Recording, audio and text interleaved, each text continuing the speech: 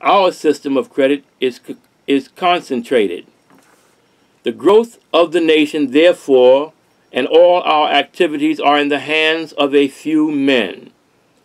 We have come to be one of the worst ruled, one of the most completely controlled and dominated governments in the civilized world, no longer a government by free opinion, no longer a government by conviction and the vote of the majority, but a government by the opinion and duress of a small group of dominant men, by Woodrow Wilson. President Roosevelt says, years later, reflecting on the major banks' control in Washington, President Franklin Roosevelt paid this indirect praise to his distant predecessor, President Andrew Jackson, who had killed the second bank of the United States, an earlier type of the Federal Reserve System. After Jackson's administration, the bankers' influence was gradually restored and increased, culminating in the passage of the Federal Reserve Act of 1913. Roosevelt knew this history. The real truth of the matter is, as you and I know, that a financial element in the larger centers has owned the government ever since the days of Andrew Jackson. And I am not wholly accepting the administration of W.W. Woodrow Wilson. Is that what W.W.? Yeah. The country is going through a repetition of Jackson's fight with the Bank of the United States, only on a far bigger and broader basis, by Roosevelt. You got more? No, that's it. Oh, okay. That was it. You also want to read us something Yeah. from in here? Of course, my thing is into these. Let's show the book first. The title of this is Answers to Questions Most Frequently Asked About Our Space Visitors and Other Planets. This was written by George Adamski, who everything in the 50s that he said is been and is still being what's the word? Shown to be true. Everything that he said is shown to be true so far. And there was questions asked of him by the average person. And I'll read to you as soon as you see that. It's a little short. It was asked about the monetary system on other planets. Do they have a monetary system? And I'll read what it said. The question was, do the people on other planets use money as a means of exchange? The answer was no, for they do not have a profit system. Instead, they use a system similar to our Social Security or pension plan, but they do not have to retire to receive it.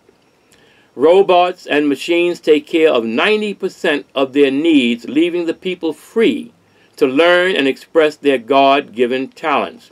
Another question asked, what form of government do other planets have? Answer, their government is based on equality for all alike. They have a central government with a representative in each community to care for its needs. Should any misunderstanding arise, he acts as a moderator in clearing the condition. That was dealing with just a short little thing about the monetary system and the form of government they say they have. That's really, interesting to know, a higher civilization can overcome things in society that we haven't yet. And we can. We just have to wake up. It's just, it's a lot. I mean, it's something I wanted to mention. In 1913, when the Federal Reserve and the I.R.S. were formed, the ADL was also formed, the Anti-Defamation League, against anti-Semitism in the United States. And not long after the Federal Reserve Act, the bank, was put into place, America got into World War I by the supposed sinking of the Lusitania off the coast on, I think it was the Atlantic. The boat that was attacked. Yeah. Some say that the Germans attacked it. Some say that it was a false pretense to get America into the war. Like it's done many other things. Yeah. Mm. You see how the Federal Reserve acts, I mean, especially being a new bank, privately owned bank. To get money from America, you have to get America to borrow. Being a new bank at the time, and America not really having much debt to their new private bank, they had to borrow to be into World War I. They had to borrow, and that's how America started its debt. And all the other conflicts, if you look into history, I mean, how America got involved. I mean, World War II, and they had the Korean War, the Vietnam War, Desert Storm, the Afghan War, the war in Iraq. Mm. A lot of the wars really, I mean, they would say there was false pretense to these wars. That, you know, except by Pearl Harbor we were attacked. We weren't really attacked. And we'll do another video on 9/11, because some people will say we were attacked on 9/11. I was about to mention that. Yeah, go ahead. You know, I believe that's also a false pretense, but we'll save that for another episode, and we'll get into detail about that.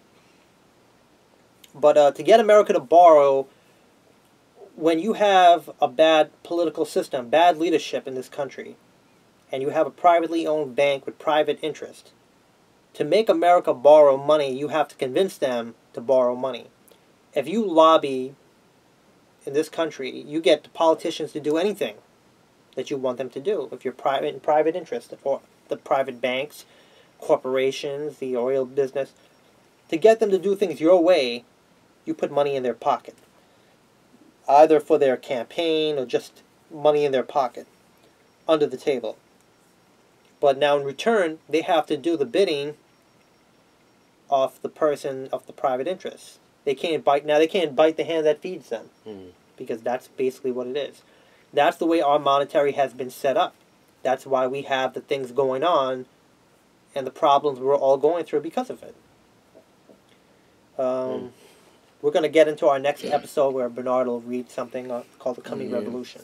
Any last words that you want to talk about with our problems? Just that seems that wars are a big money maker for a few. Yeah. Which takes the lives of so many innocent people.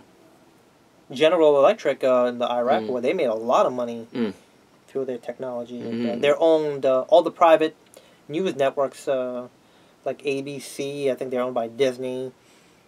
CBS, I think it's partially owned by Viacom. NBC, General Electric. Fox is probably owned by Murdoch. CNN, those networks owned by Turner. It's all privately owned. No free press anymore. I mean, we have small, independent news sources, but... And they're trying to control that now. Yeah. Especially over the internet. They want to get a hold of that.